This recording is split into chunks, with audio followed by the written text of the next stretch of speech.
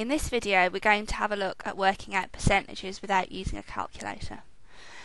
The key thing when you're doing any question involving percentages is to remember what that means. Percent means out of 100. And you can always refer back to that to help you to answer any question on percentages. We'll start with some simple ones, so finding 50%, 25% and 75%. Now, you may remember that 50% is the same as a half. If you're not sure, you can convince yourself that 50% does mean a half, like this. So 50% means 50 out of 100. We can see that we can cancel this fraction down. We can cancel by 10 because 10 goes into 50 and into 100. So that's 5 over 10. That will then go further because 5 goes into 5 and into 10.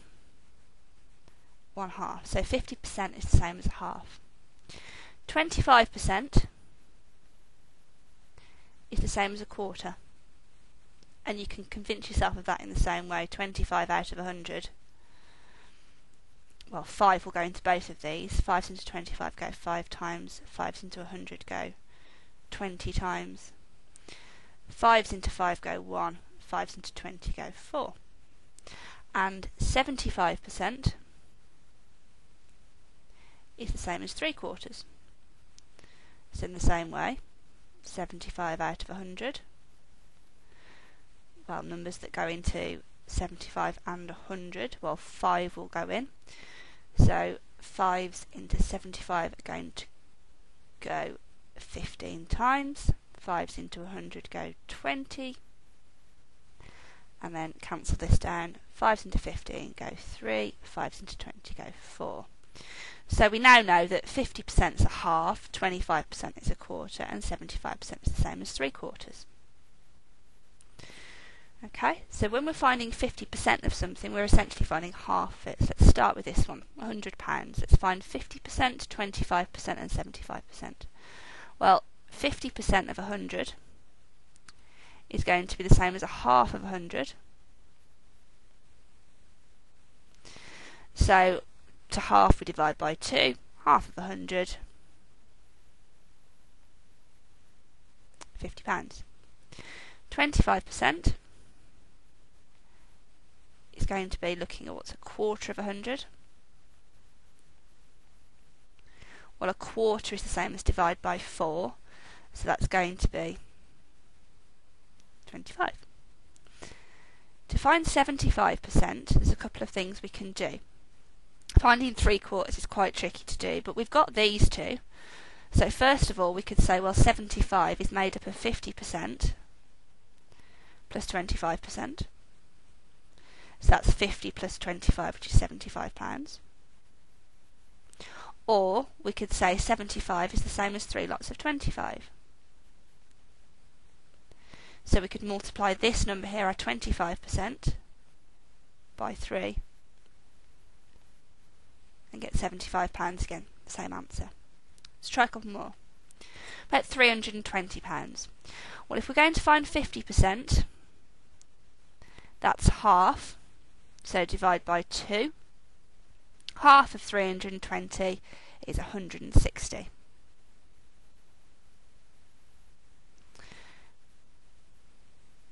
%, that's a divide by 4, so that's going to be 80. So here, notice you could either do 320 divided by 4, or you could take your value for 50% and just half it again. And for 75%, we can either add these two together, or we could triple this value. So if we add those two together, get £240. Look at £90. 50% is going to be half. That's 45. 25%, we're going to need to halve this again. So half of 40 is 20. Half of 5 is 2.5. So add those two together. 22.5, so £22.50. And for 75% we can just add these two together. So we're going to get £67.50. So those are easy ways to work out 50%, 25% and 75%. We're now going to look at finding other amounts of the percentages without using a calculator. So 10%, 5% and other amounts that are quite easy to work out.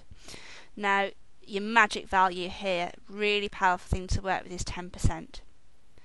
10%, remember, means 10 out of 100. Now if we look at that fraction, 10 will go into the top number and into the bottom number. 10s into 10 go 1, 10s into 100 go 10 times, that's 1/10.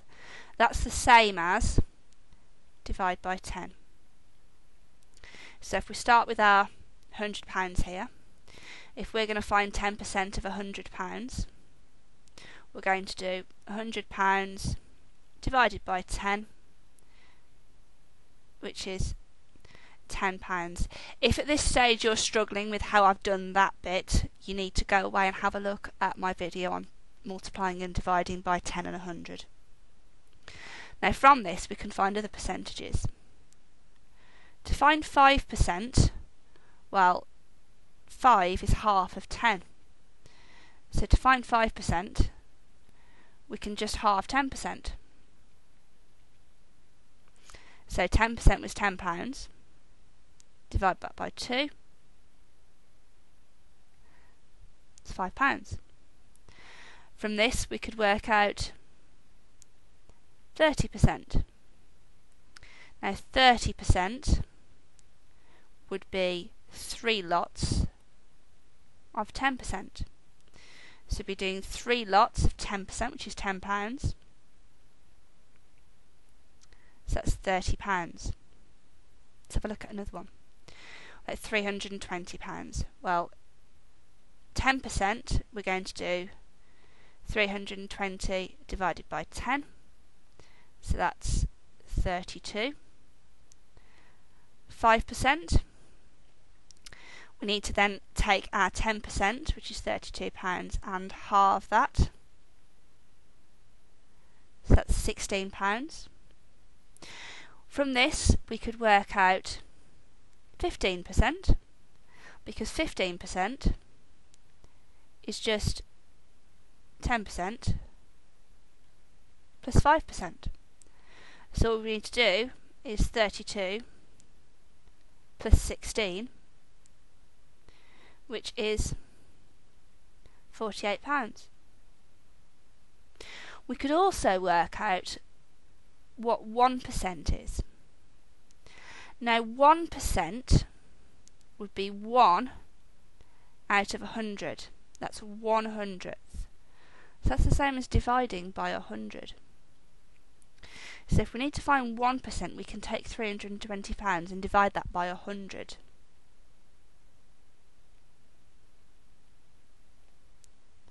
Which is going to be £3.20. From this now we could do all sorts. We could work out what 16% is by taking 15% and 1% and adding them together.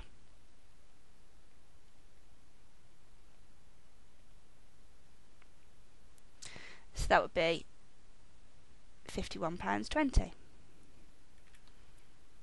Last one, let's have a look at 90%. So if we're looking at 90% then,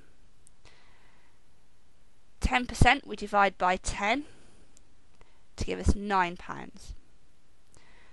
5%, half £9, £4.50. We could get 20% by doubling that, so it's 10% times 2, so it's £18. We could get 1% by dividing £90 by 100. Remember, 1% means divide by 100, so that would be 90p. From 1%, we could get 2%. So 2% is just going to be 2 lots of 1%. So that'll be 2 lots of 90p, which is £1.80. So from this now we could work out 23% of £90, which looks like quite a complicated question to do without your calculator, but this is just made up of 20% plus 2% plus 1%. So that would be 18 plus £1.80 plus 90p. So altogether, 23% of £90 is going to come to